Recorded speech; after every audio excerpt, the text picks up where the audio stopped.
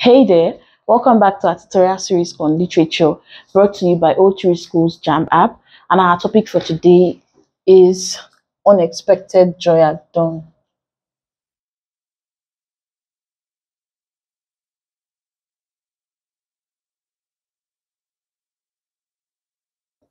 This is a JAMB recommended book and we're going to analyze it. So first off, we'll look at the author.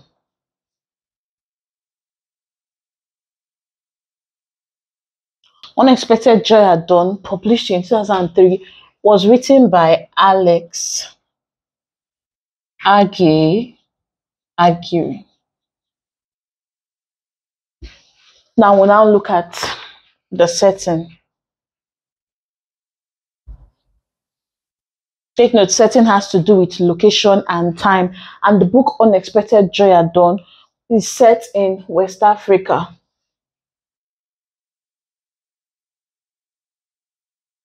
And the book alternates between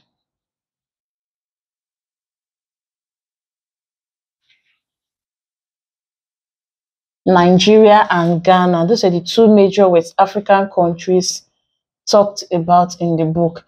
And if we are dealing with time frame, we say this was during the post-colonial era. During the post-colonial era. So the book was set in West Africa between Nigeria and Ghana, and then during the post-colonial era. Then we look at the characterization.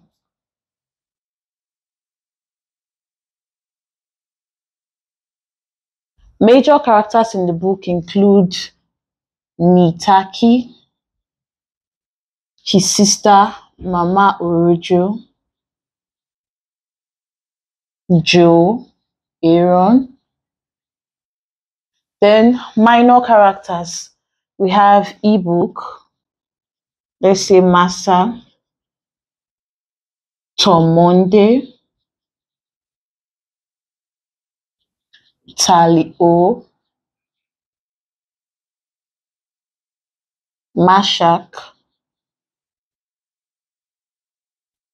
to mention but a few. So these are the characters in the book Unexpected Joy at Dawn. Then we'll look at the plot summary.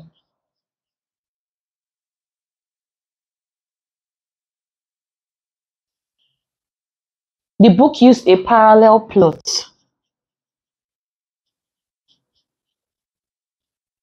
And parallel plot has to do with a combination of two or more plots.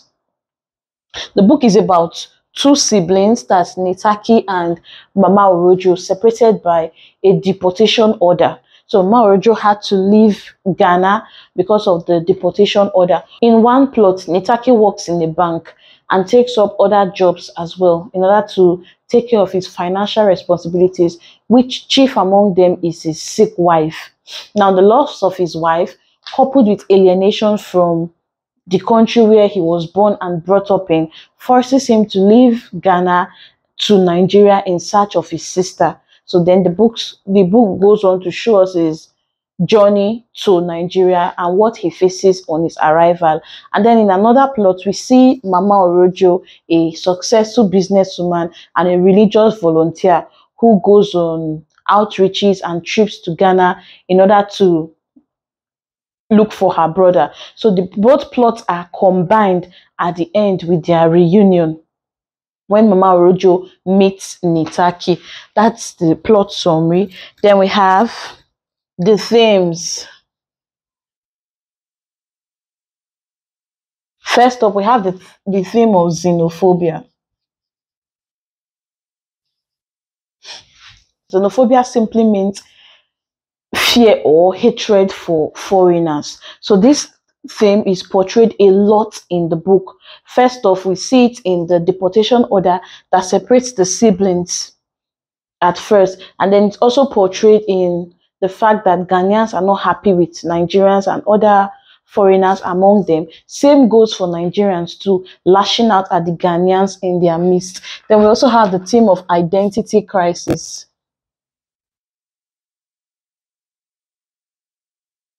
This is portrayed in the life of Nitaki mostly.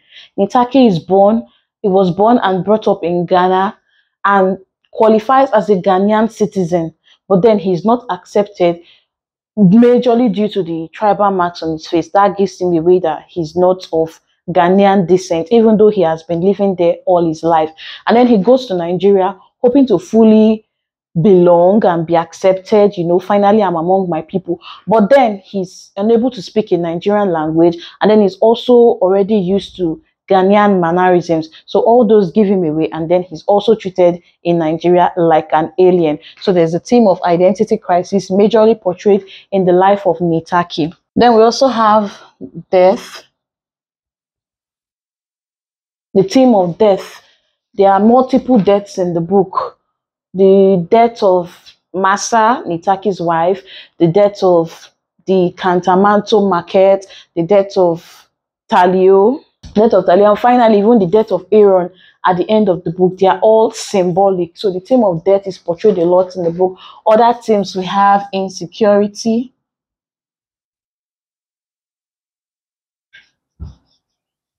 we have Pan-Africanism,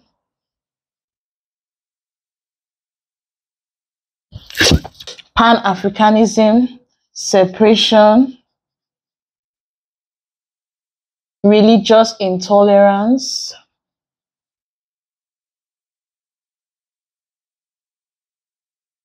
and so on. These are some of the themes that we have in the book Unexpected Joy at Dawn. And then let's look at some literary devices.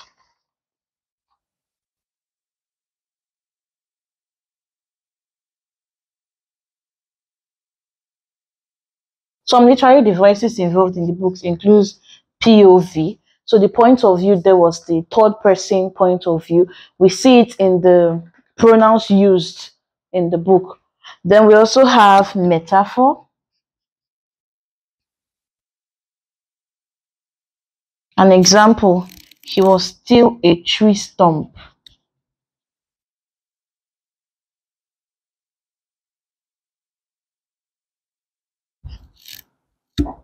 We have personification, giving human characteristics to non-human objects. We have examples in the book. The dust played games with the wind.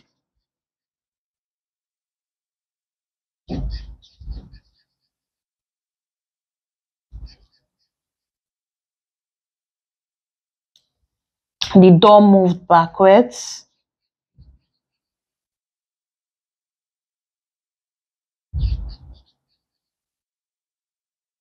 Then we have irony. Irony was also a literary device used in the book. We see situational irony. That means the opposite of what we expect actually happening. That's situational irony. We see it play out in the death of Masa. After holding out for a while, like managing the sickness, and then she dies on the way to the healer. Then there's also dramatic irony, which is the audience are aware of something that the characters are not. So we see it play out when Nitaki works in his sister's site for 2 days without pay. So we, the readers, we know that he's working in his sister's site, but the characters do not know. So that's irony, examples of irony playing out in the book. And then there's also symbolism.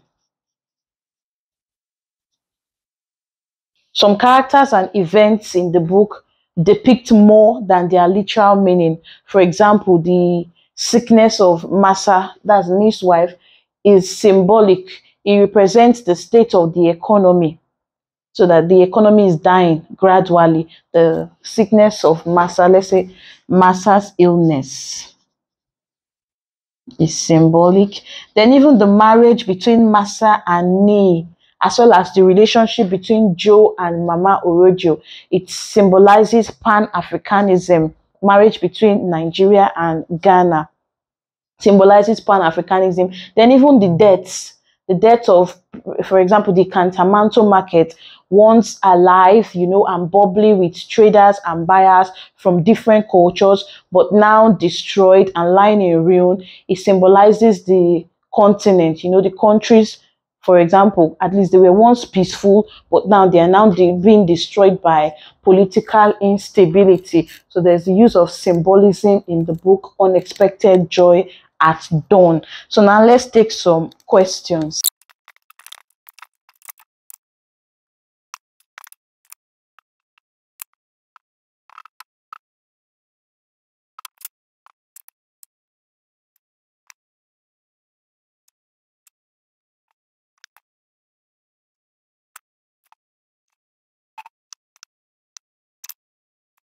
First, we have what distinguishes Nitaki from the Ghanaians? His accent, his skin, his tribal mark, his face. We have his tribal mark. His tribal mark gives him away that he's not of Ghanaian descent. Then how did Mama Orojo meet Tom Monday? First, we have A. She met him at a restaurant. She met him on her trip to Ghana. She met him during the religious riots. She met him on an evangelism trip. She met him on an evangelism trip. These questions are meant to test your attention to details. Questions like this. Before Joe became successful in the illegal mining business, he had worked as A or an A-level teacher, apprentice to a tailor, whistleblower, banker at Expense Bank. He worked as an apprentice to a tailor before he went into the illegal mining business. Then the narrative technique used in the novel is best described as second person narrative technique, omniscience point of view, first person point of view, all of the above. We have second person narrative technique bringing the readers into the action, but it's not commonly used in prose. Then omniscient point of view is under the third person point of view, where a narrator tells the story, and the narrator is like able to tell us everything about the characters or the plot of the book, of the work. We say it is an omniscient point of view. And the first point of view uses first person point of view uses first person pronouns like I, me, we, and it has to do with autobiographies. So our answer here is the third person point of view, which is the omniscient point of view. Then we have Agyei Agyiri's Unexpected Joy at Dawn is set in Kenya and Ghana, Nigeria and Kenya, Ghana and Nigeria, South Africa and Ghana. We have Ghana and Nigeria. Unexpected Joy at Dawn is set in Ghana and Nigeria. So these questions were pulled out from the O3 Schools JAMB app, and there are many more questions that you can use to practice your way to your preferred score in whatever examinations you are preparing for. So do well to just download the app and start practicing. Thank you for watching.